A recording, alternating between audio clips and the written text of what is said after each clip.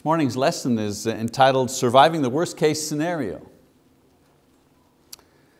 There's this term that is used in modern society to describe a combination of circumstances that would produce a very negative situation. You hear that in movies, news, the worst case scenario. It seems that people in every area of life, whether it be business or military, education, just plain family situations, use this phrase when considering various options that they may have to choose from. For example, worst case scenario for the United States at the moment, you hear it all the time, perhaps somebody coming into the country with a dirty bomb in their suitcase, nuclear weapons, portable, being left at key places where people meet. Attacks against our energy network, taking down our online capabilities for the military or our energy delivery systems, all kinds of threats. Let's face it, if any one or a combination of these things happen, it would create terrible consequences to our nation's morale and economy and could easily be called the worst case scenario. Now it's very easy to think and fret about the worst things that could happen to us in every area of life. And the hard part is to come up with a way that we would react if such a scenario would come true. How to survive the worst. You can't prevent it sometimes. How do you survive the worst case scenario? And so this morning I want us to look at a man who faced the absolute worst case scenario for his life and the life of his nation and what he did to survive. And so while I'm making some comments here, I'd like you to take your Bibles out and open them to 2 Kings chapter 18. I'll be putting the scriptures up on the screen, but some folks like to read them out of their own Bible. So 2 Kings chapter 18. In these shaky times, we all need a reminder that even when we're faced with the worst possible situation, God will not allow us to be tempted or tested. You could also put the word tested in there. God will not allow us to be tested beyond our endurance. And He always does provide a way out, a way to respond to the worst case scenario. So let's start our story here by giving you a little bit of background information about the individual who faced the worst case scenario. In the 7th century before Christ, the Jewish nation was divided, like the map that you see up on the screen. The northern part of the country was called Israel, and it was ruled by a succession of wicked kings who practiced idolatry and all forms of wickedness and immorality contrary to the teachings that they had received from God and their leaders. And God punished them by allowing foreign nations to invade them and to conquer them.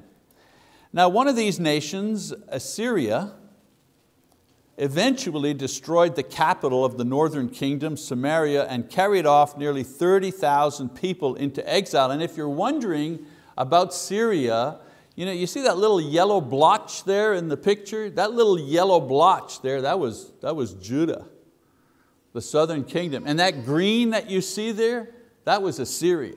If you're wondering how, what the odds were, how big one nation was and how tiny the other one was, this is the area that Assyria covered from different periods in history. Now the Assyrians purposefully resettled the Jews from the north and forced them to intermarry with other people in order to pacify this very nationalistic country. In other words, they were watering down the bloodline. They understood how to keep in check a very nationalistic tribe of people. Just water down their bloodline, and that's what they did. They just spread them out over many, many different countries and forced them to marry and intermarry with other nations. Many years later, this mixed race returned to the northern part of the country, no longer called Israel, but called Samaria. But they were forever alienated from their Jewish brothers in the south, and that's because they were no longer a pure race. They had been mixed with pagan nations. Now the southern kingdom was called Judah, and its capital was Jerusalem, and it too had a history of idolatry and wickedness, but had been saved from total destruction because several of its kings had made an effort to obey God. And so this lesson today is about one of those kings. And here is his story, as I say, in 2 Kings chapter 18.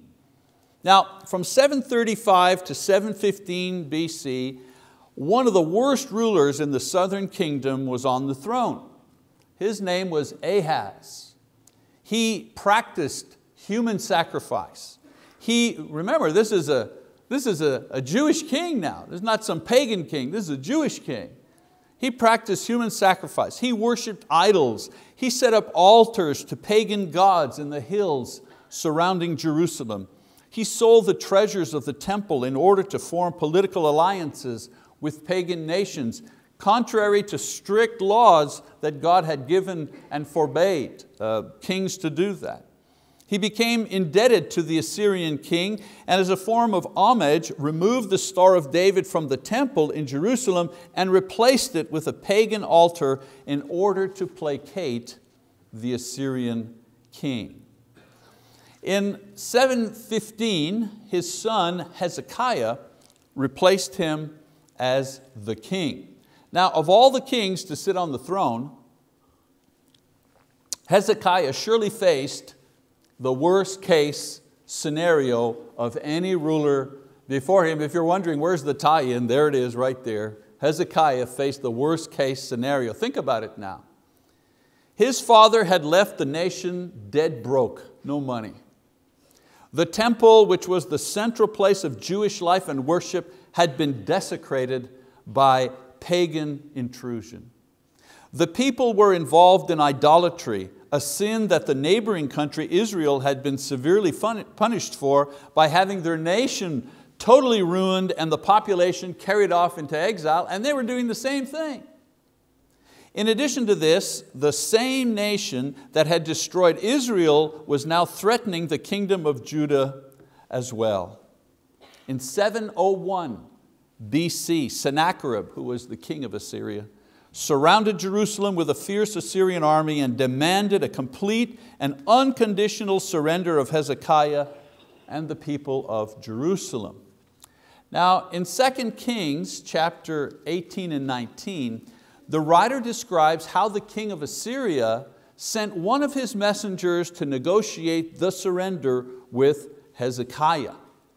And he describes how the messenger taunted the king and the people by challenging not only their army, but challenging their faith in God. In other words, he ridiculed them for having faith in their God.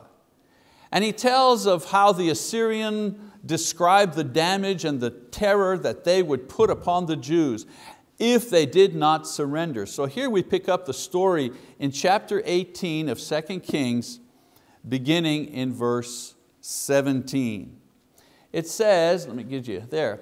Then the king of Assyria sent Tartan and Rabsaris and Rabshakeh from Lachish to King Hezekiah with a large army to Jerusalem. So they went up and came up to Jerusalem, and when they went up, they came and stood by the conduit of the upper pool, which is on the highway of the fuller's field. When they called to the king, Eliakim, the son of Hilkiah, who was over the household, and Shebna, the scribe, and Joah, the son of Asaph, the recorder, came out to meet them. Then Rabshakeh said to them, say unto Hezekiah, thus says the great king, the king of Assyria, what is this confidence that you have? You say, but they are only empty words, I have counsel and strength for the war. Now on whom do you rely that you have rebelled against me? Now behold, you rely on the staff of this crushed reed, even on Egypt, on which if a man leans, it'll go into his hand and pierce it. So is Pharaoh, king of Egypt, to all those who rely on him.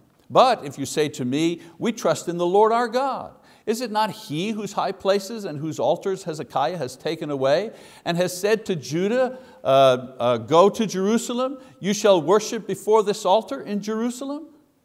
Now therefore come, make a bargain with my master, the king of Assyria, and I will give you 2,000 horses, if you are able on your part to put riders on them. How then can you repulse one official of the least of my master's servants, and rely on Egypt for chariots and for horsemen? Have I now come up without the Lord's approval against this place to destroy it? The Lord said to me, go up against this land and destroy it. And so we also read the prayer that Hezekiah made that night when he faced the worst case scenario. And what's the worst case scenario? Think about it for a second. He had no money to make a deal with. He had no army to defend the people. He had no allies who would come to his defense. You know, when the messenger talks about Egypt, you know, he says, if you rely on Egypt, it's like putting your hand on a sharp stick, it'll cut, meaning Egypt's not going to help you. So they had no allies. They had no right. That's an important one. I mean, they had no right to ask for help from God because they had disobeyed God in the past.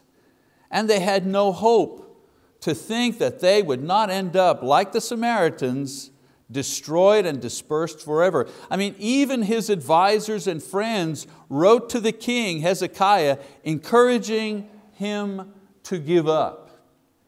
But Hezekiah prayed to God in the presence of this worst case scenario. And his prayer is in 2 Kings chapter 19, beginning in verse 14. It says, then Hezekiah took the letter from the hand of the messengers and read it, and he went up to the house of the Lord and spread it out before the Lord.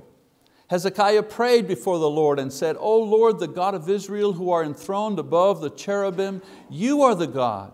You alone pull the kingdoms of the earth. You have made heaven and earth. Incline your ear, O Lord, and hear. Open your eyes, O Lord, and see, and listen to the words of Sennacherib, which he has sent to reproach the living God. Truly, O Lord, the kings of Assyria have devastated the nations in their lands, and have cast their gods into the fire, for they were not gods, but the work of men's hands, wood and stone, so they have destroyed them. Now, O Lord our God, I pray, deliver us from his hand, that all the kingdoms of the earth may know that you alone, O Lord, are God. Then Isaiah the son of Amoz sent to Hezekiah, saying, thus says the Lord, the God of Israel, because you have prayed to me about Sennacherib, king of Assyria, I have heard you. And so the writer of Kings goes on to describe that on the very same night, in answer to Hezekiah's prayer, an angel of the Lord came into the camp of the Assyrian army and killed 185,000 of their number. Now history records that Sennacherib returned home after this defeat and was himself assassinated by his own sons, who wanted to save their father's crumbling empire. Isn't it interesting to note that Sennacherib faced a best case scenario? I mean, he had a stronger army, he was in a better position, he had more supplies, time was on his side, but he lost. And Hezekiah, on the other hand, faced a worst case scenario, poor strength, surrounded, no allies, but he won. He survived. Now there are two main reasons why Hezekiah survived this worst case scenario, and I'd like to share those with you this morning as my lesson. These reasons are found in 2 Kings, again, chapter 18, beginning in verse 1 to 7, where we gain insight into the kind of man Hezekiah was. So you can turn over to chapter 18. We kind of go back and forth, 18 and 19 here. First of all, Hezekiah survived because he was a man who did what was right. Let's read 2 Kings chapter 18, verses 1 to 4. It says, now it came about in the 3rd year of Hoshea, the son of Elah, king of Israel, that Hezekiah, the son of Ahaz, king of Judah, became king. He was 25 years old when he became king, and he reigned 29 years in Jerusalem, and his mother's name was Abi, the daughter of Zechariah. He did right. Oh man, stop there. He did right in the sight of the Lord, according to all that his father David had done. He removed the high places and broke down the sacred pillars and cut down the Asherah. He also broke in pieces the bronze serpent that Moses had made, for until those days the sons of Israel burned incense to it, and it was called Neshushtan. Don't you see it? Despite what his father did, Hezekiah chose not to follow in his father's footsteps, but rather chose to do what was right. You think that was popular, what he was doing? The religion and the practices that his people had been following for years and years, all of a sudden, he strikes all those down. I don't notice anywhere there that he had a meeting with some people. He didn't do a survey. He didn't have a meeting of his counselors. What do you think? We think, is this politically expedient that we knock down, we tear down the Asherah poles and we break down the altars of Baal? And so, you think we ought to do that? Maybe a go slow approach? I go back. He did what was right. In the sight of who? In the sight of the person that it counts. In the sight of the Lord. He worked hard at undoing those things that were wrong in his country, even those things instituted by his own father.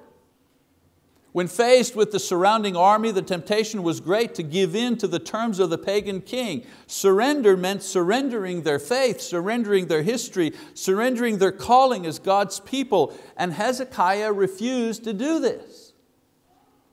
And so the worst case scenario often puts pressure on people to compromise what is right. Sometimes all we're looking at is the worst case scenario, and we don't see what's behind it. Why is this pressure being applied to me at this time of my life?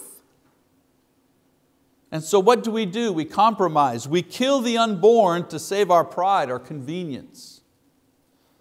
Soon there'll be pressure in this country to kill the elderly to save time and money. We say, oh, that could never happen. Really? There was a time in this country we wouldn't ever think there'd be 1 million abortions going on every year.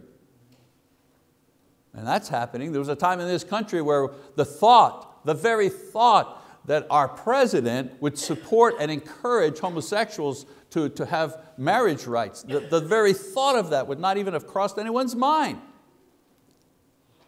And so the idea to select the ones we need to end their life expediently because there's too much pressure on our system, costs too much money to take care of them. If you think that that's far-fetched, we're not far from that in the direction that we're going. We lower our standards because to maintain them would mean effort or self-sacrifice or the loss of our profit or the loss of advantage. Hezekiah did the right thing despite the cost, and because of it he was saved. Remember, it's the prayer of a righteous man that availeth much, not the prayer of a compromiser or a negotiator. Secondly, Hezekiah survived because he trusted in God. You could write this lesson, really. You could write this lesson. There's no revelation here. This is not a revelation, this is a reminder. Hezekiah trusted God. Let's keep reading verses 5 to 8. He says, he trusted in the Lord, the God of Israel, so that after him there was none like him among all the kings of Judah, nor among those who were before him. What a compliment. Wouldn't you like God Himself to say that about you? There was no one like Alan. There was no one like Bruce. There was no one like Jeannie. There was no one like Rhonda. There was no one, there was no one like that person. Before or after. For why? He clung to the Lord. He did not depart from following Him, but kept His commandments, which the Lord had commanded Moses. And the Lord was with him. Wherever he went, he prospered. And he rebelled against the king of Assyria and did not serve him. He defeated the Philistines as far as Gaza and its territory, from watchtower to fortified city. Hezekiah understood that in order to survive anything, let alone the worst case scenario, he had to trust God. His reforms and changes brought him grief with the people. His refusal to bow down to Assyria alienated him from his allies. His stand against Sennacherib provoked the pagan king to the point where his entire nation would be destroyed. And yet in verse 6 it says, and I like this verb, he clung to the Lord like a child hangs on to a parent when they are afraid. His trust was complete. His trust was shameless. He trusted God to care for him for several reasons. Among them, first of all, he knew and believed in the power and the ability of God to save him. If God couldn't save him, who could save him? If God can't come through for you, who's going to come through for you? If you can't trust God, who are you going to trust? And he was doing right. He was obeying God's word and knew that when you obey your Father takes care of you. You can climb up into His lap and you can just hang on to Him. You ever see a little child? They're playing, and then I'm thinking of our granddaughter Lily. She's playing, she's pretending she's jumping off a little stool, and we're all saying, that's wonderful, you're learning how to jump, and then she jumped and went all crooked and started to cry. What happens? Daddy picks her up and she's hanging on to Daddy. You can't even peel her away from Daddy. Now she's crying because, well, I hurt myself and I need to go to Daddy or I need to go to Mommy. That word clung, amazing, doesn't it? Clung. There's no pride in clung. There's no I'm cool in clung. Clung is I'm afraid, I'm beaten, I'm facing the worst case scenario, and I'm clinging to you to help me. So many people cave in at the worst case scenario because they don't know God, or because they do know God, but they've been disobedient to Him and they have no trust because of this. And that's one of the things that disobedience to God does. It dilutes your ability to trust Him. You see, knowledge of God plus obedience to God equals confidence in God. You can't survive the worst case scenario without knowledge and obedience. Hezekiah was delivered because he knew God, and he knew that God could do it. And through his efforts at obeying God, he demonstrated his faith and his trust. So in closing, let me just say this about the worst case scenario in our lives today. A couple of practical ideas. When it comes to the worst case scenario, remember, it rarely happens in the way you think it will. It rarely happens the way you think it's going to happen. The worst thing about the worst case scenario is the worry that people experience in thinking about it. The worst things that we imagine rarely happen to us. Secondly, when on the rare occasion that the worst case scenario does happen to us, we're never really ready for it anyways. No matter how much worry or planning, we're never quite ready for the bad news. We're never quite ready for the accident. We shouldn't be too hard on ourselves if we're in shock or if we don't react like we would like to react, because we're rarely ready for it. And then finally, when the worst case scenario does happen, remember, continue to do what is right. Continue to do what is good. Continue what you believe the Word of God is leading you to do, because many times that worst case scenario pressure, its purpose is to move you from doing what is right.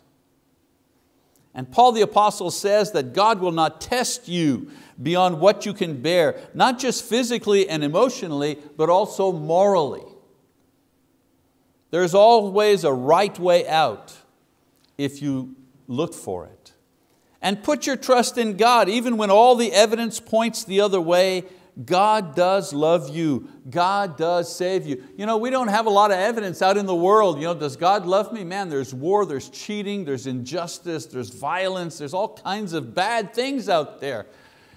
But despite all that evidence, we believe that God does love us. We do believe that. And by save you, I mean that He will provide the help and the resources and the people and the strength and the whatever it takes to see you through. And so a question naturally arises from this lesson. What's your worst case scenario? What does it look like? Is it a spouse who is ill or dying?